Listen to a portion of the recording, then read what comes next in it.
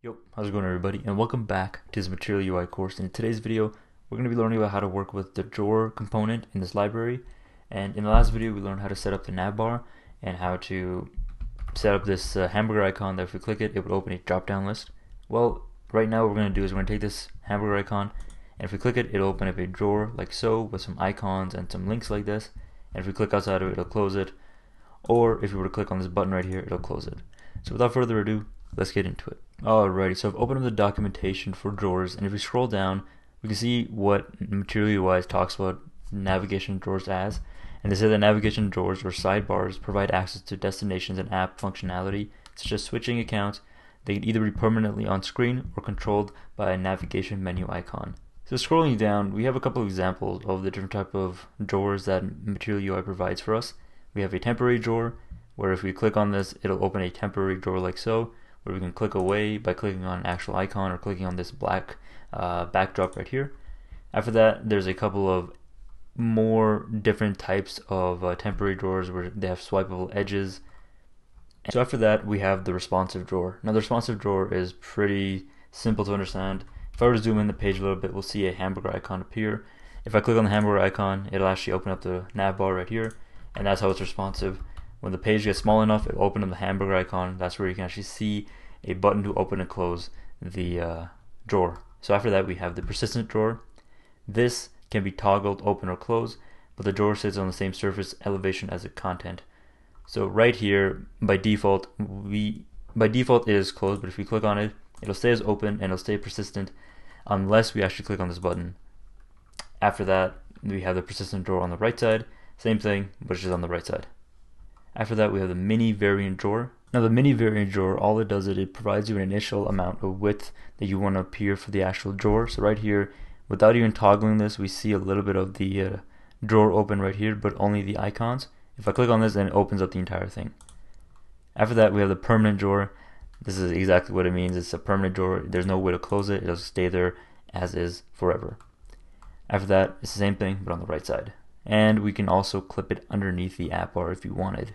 So in regards to the actual drawer API, it's pretty simple. There's not as many props available to you as there is in such as like a button or a text input. You have a couple such as anchor, children, on, close, open, elevation. Pretty basic stuff to understand. And we'll be working with most of this stuff today. So without further ado, let's get our hands dirty and let's work with this component. Alrighty, so last time we left off, we were working on this app bar right here. If I click on the hamburger icon, it shows this ugly looking drop-down list right here. So what I'm going to do is I'm going to go back into my VS Code app, and the first thing I'm going to do is I'm going to import all of the stuff that we need. So the first thing is we're going to import a airline seat flat icon and an agriculture icon for our links, since these are the most random icons I could think of. After that, we are importing styled and used theme. So what styled and used themes allows us to do is it allows us to be able to style whatever we want using the Material UI's methodology. And so what we can do with this is that we can actually create our own tag, our own React tag that holds all of our styles that is attached to a certain type of HTML element. So in this case, underneath my cons pages, I'll show you what I mean. Underneath my cons pages, I'm going to do drawer header. And remember that since we are targeting a React tag, it has to be capital, is equal to styled, and inside of these smooth curly braces, we're going to target an HTML tag. So what I'm going to do is I'm going to target div, and then I'll do smooth curly braces, and then really curly braces. So theme, arrow function, and inside of here is where we're going to provide all of our styling basically. So the styling for this, the first thing I'm going to do is I'll do display, we'll set it to be flex. After that, I'll do align items to be center. We'll do padding, and we're gonna be grabbing the theme padding that's provided to us from Material UI. And what that's gonna look like is we'll do theme dot padding 0 and 1, and after that we have to do theme dot mixins dot toolbar. This is necessary to be able to keep all of our this is necessary for all content to be below our app bar. And so after that, we'll do justify content, and we'll make it flex end. This is coming straight out of the actual documentation as well, so if you think this looks familiar, that's where it's coming from. So it looks like we have a little bit of an issue. I think I forgot to provide curly braces into there. There we go. So now we have our custom React tag right there ready to use. Alrighty, now what we're going to do is we're going to define our drawer width for our actual drawer. So I'll do const drawer width is equal to, and the base drawer width is always 240, but since we're rebellious, we'll do 241. And inside of my app bar example right here, what I'll do is I'm going to create a new useState variable, which is going to be responsible for our handle open and set open, basically. So we'll do const open and set open is equal to use state. Initially, when a user loads the app, we want to set it to be false. And what I'll do is I'll create two new handle open and handle close functions. So const handle drawer open is equal to arrow function, and inside of there we'll do set open to be true, and vice versa. So this time we'll do false. So const handle drawer close is equal to set open to be false, like so. And since we're not going to be using the actual drop down, we can get rid of this handle open menu right here. We can also get rid of this right here as well. And if we scroll down, we have a whole bunch of stuff here that's using the handle open and handle close nav menu from our previous tutorial. We don't need any of that anymore. So what I'm going to do is I'm going to replace this icon button handle open nav menu with this handle drawer open function right here. So when we click it, it'll run this function instead of our previous one. And we can get rid of this anchor L nav as well, and we can also get rid of this as well and this as well. And since we don't actually need the entire menu, we can just get rid of the entire menu itself. And we're also going to get rid of that. Perfect. Now if we go into the app, we should see it still run, but if we click on it, nothing's going to happen because we removed all of our previous code.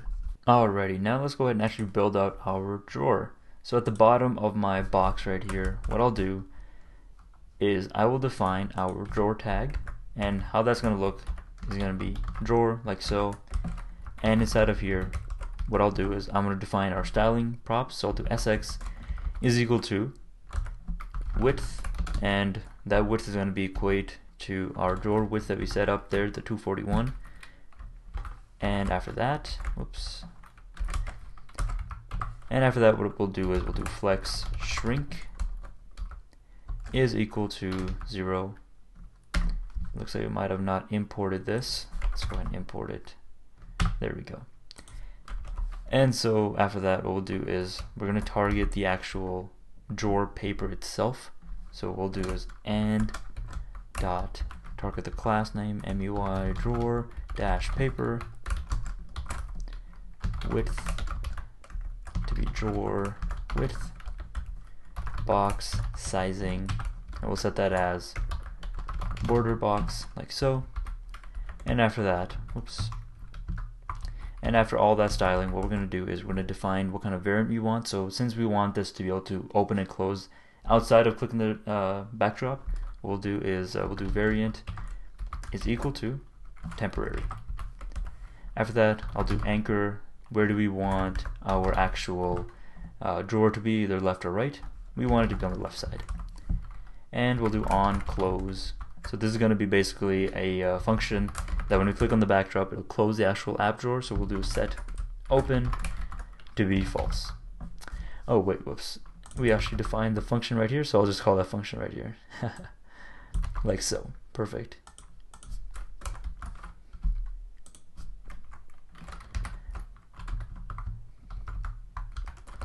Alrighty, and on open, we're just going to call open, like so. Perfect.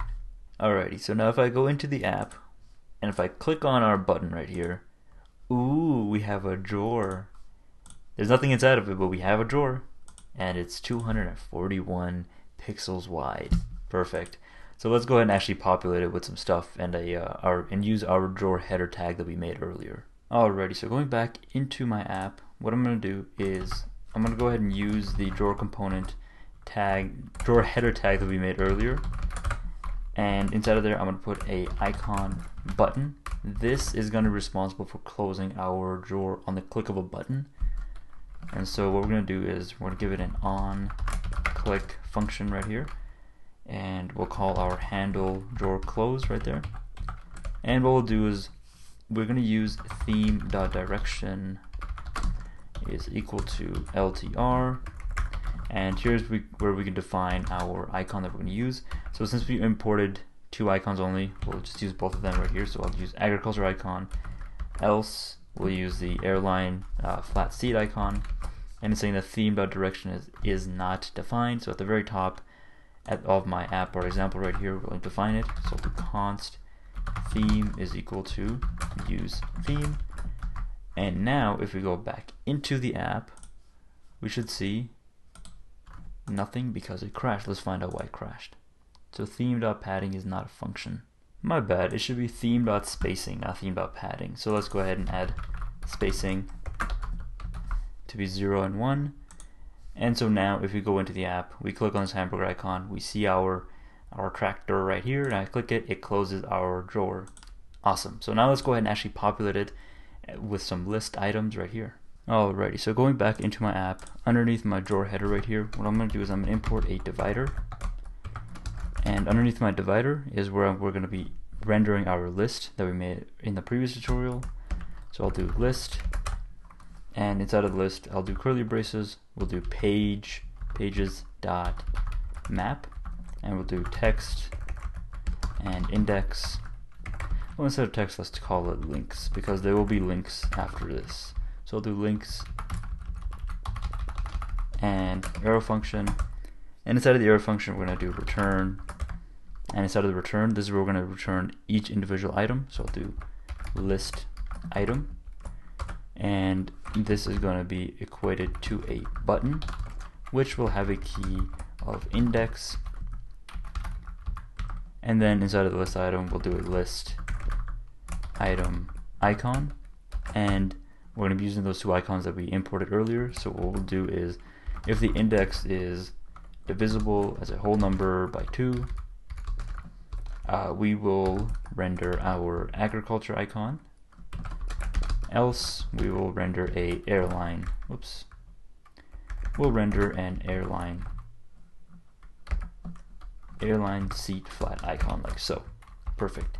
And so we actually want the actual link text as well. So what we'll do is for that, all we have to do is a list item text, and we have to give it a primary key prop, and for that prop we'll just give it link like that. And if we go back into the app, we should see that if we refresh the page, we go into it, we see our card, carousel, and table. We have our back button working, and if we click on the backdrop right here, it also closes.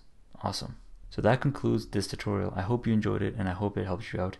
In the next video, we'll be covering how to work with routing and navigation in Material UI with React Router. And if you did enjoy this, be sure to like and subscribe, and I'll see y'all in the next one. Peace.